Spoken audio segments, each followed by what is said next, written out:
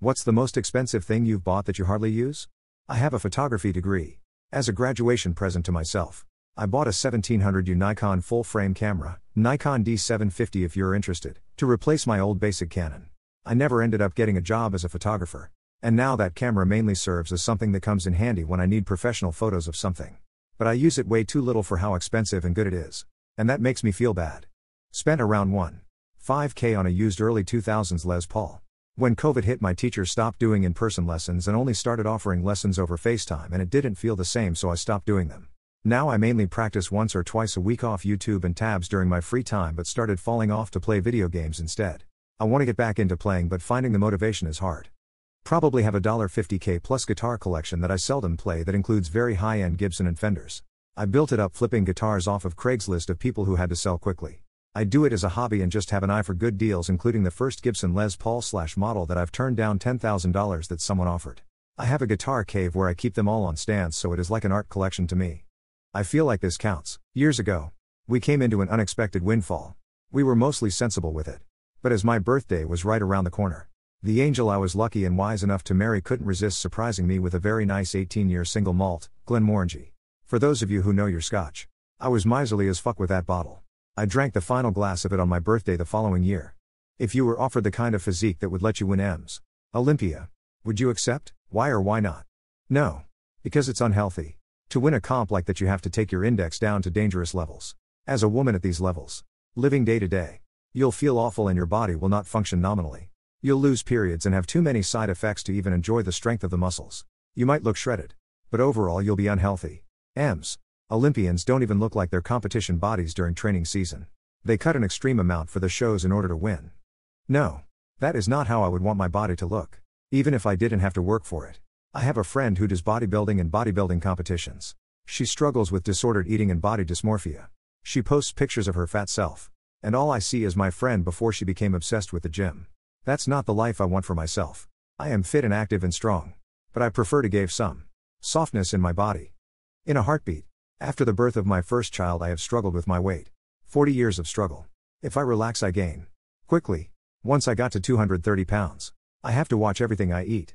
I've cut out so many things I love, and just to maintain an overweight and not obese BMI, I need to do a low-fat, low-carb diet.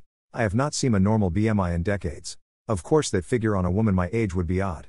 But I would take it in a second. It would mean no more sacrifice. And allow me to just live. What TV show nails the ending in the last episode? Mr. Robot. They made you fucking work for that ending. But the last line was perfectly chosen and said by the perfect person. There was so much emotion and history in that last line. I can't help but sob every time I watch it. Charmed. Don't think I saw it listed already. Bringing everyone back. Wrapping up the story and showing us the future was done in a great way. Wish Prue had come back as well, but that's another issue, lol. The very last scene of Star Trek Voyager when they make it home finally. The last line on the show. Janeway says set a course for home. The Good Place. I don't know I could ever re-watch it. It was perfect. Deep Space Nine had a great finish. I think Superstore was an underrated show and the ending was one of the best I've seen on TV in years. I'm sad it's over. But genuinely glad it ended when and how it did. Mary Tyler Moore Show. The giant group hug. The funny and unplanned moment when they go to get the tissues and the real emotions of the actors. Gets me every time. Newhart. For those not old enough to remember. This sitcom nailed it harder than any other. Greater than. Bob Newhart wakes up. And the whole show was a dream. And Hess laying next to his sitcom wife from his previous show, The Bob Newhart Show. And he starts trying to explain the weird dream he just had by describing all the weird characters and situations in the show Newhart. Less than. Scrubs. Cox openly admitting he actually admires JD to someone. And the final scene of JD walking down the hall with all the former characters, both cameo and recurring. Culminating in him seeing his future with Elliot. Then saying goodnight to one last person. The creator of the show, Bill Lawrence. Was just an impeccable ending to an impeccable show. When you got with your partner, did you feel an instant spark or did it take time for it to feel right? I waited for my now partner to ask me out for a few months and yes, I felt sparks immediately. Took about 3 dates. First date was a lot of fun. Second date was when we started getting comfortable and decided to officially date. Third date we decided to dress up and go to a museum and she looked gorgeous and I was like, yup, if this is happening. It took a few hours. Was in a different country for a week doing university stuff. Went on a date through an app with a local. Made out after 5 hours. Went to her place after 5 or so hours. Continued to text afterwards and my excitement about a person had never been like that before.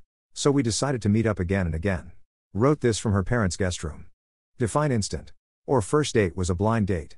The first list was awkward AF because the couple that set us up was there and Hessa schmuck. Like he had trouble keeping his eyes above the neckline. My wife knew this and came in with a preconception of guilty by association. I wasn't feeling the vibes either. Lucky for both of us after they went off to have couple time, hard for them to get a babysitter due to special needs kid, I was polite enough to all if she wanted to go do something else and she took a chance figuring she had nothing better to do that night. I was sold on her within an hour after that. And I won her heart for good the next day. That was 22 years ago. It was pretty much instant. Something kept drawing me to her even though I thought she was engaged, I kept thinking it was just in my head. When I found out she was single by text it took about 3 more messages, over the course of about 15 minutes, for me to unscramble my brain, enough to switch gears from platonic friendliness to holy shit she's been flirting with me this whole time, ask her out. Been together ever since.